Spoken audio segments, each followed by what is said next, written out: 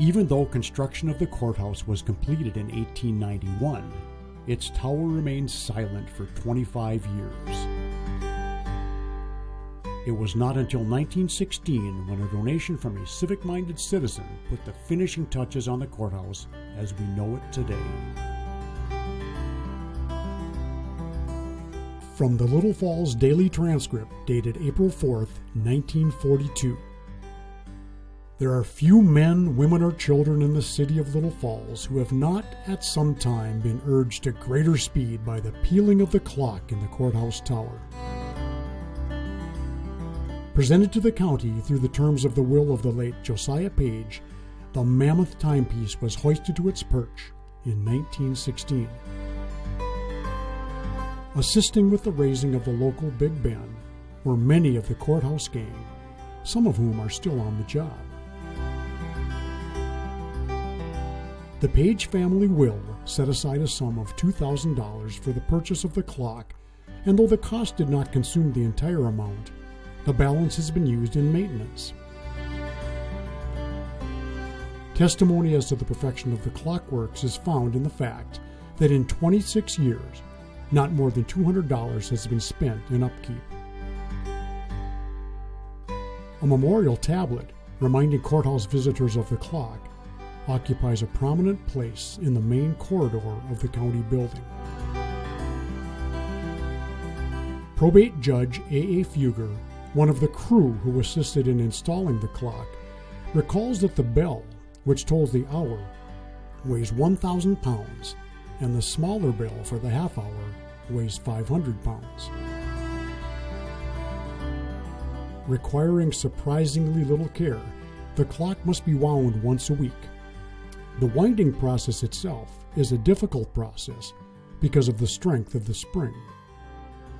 A few years ago, when it was necessary to replace a few of the worn parts, a factory representative said that the purchase of the bells alone would now require greater expenditure than did the entire clock on the date of purchase.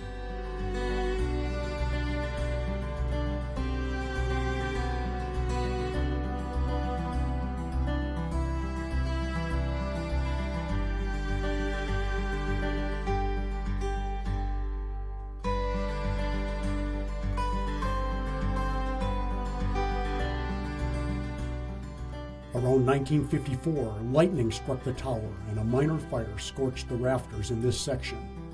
It was quickly put out.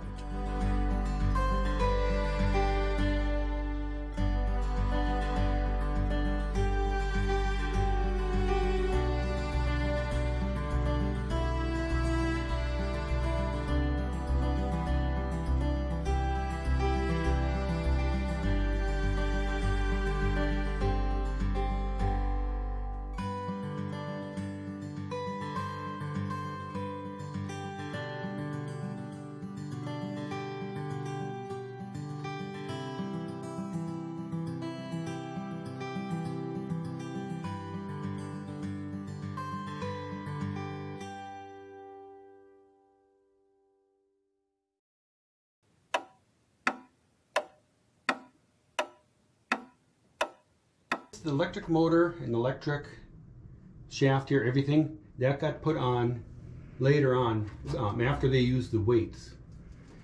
But before that, the weights is what ran it. Now this electric motor runs all the time, and it runs the hands and the clock and the bell and everything. Once an hour, this arm here will drop down, and that is what triggers the bells to ring every hour. The mechanism drops this down, and then it brings it back up and resets it. That's what runs the bell.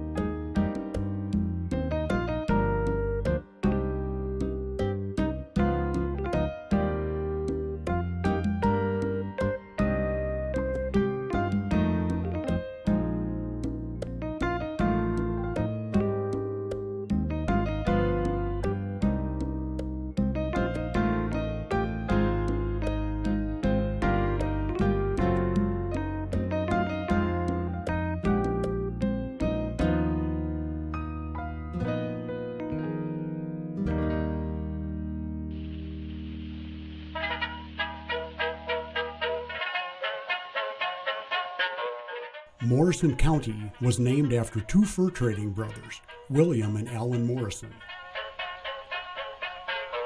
At its foundation, $8,000 was issued from the county in the form of bonds to build a courthouse. Only one room could be used by 1860, and by 1869, the original courthouse was finished.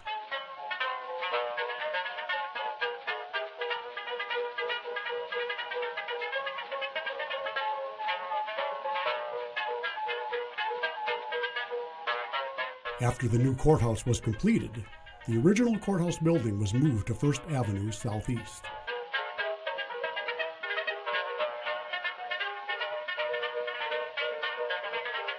It was remodeled and used for private enterprises. The columns were removed and portico was enclosed, giving it more floor space.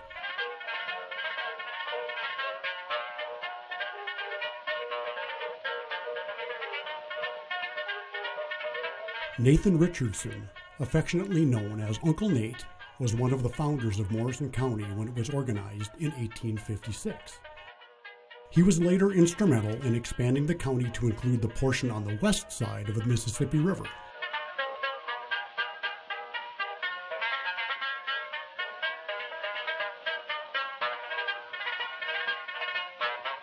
He assisted the Mille Lacs Band of Ojibwe with efforts to retain its reservation, helped to develop Little Falls and Dakota Railroad, and was Morrison County's first historian. Richardson has the distinction of holding more public offices than any other person in the history of the county.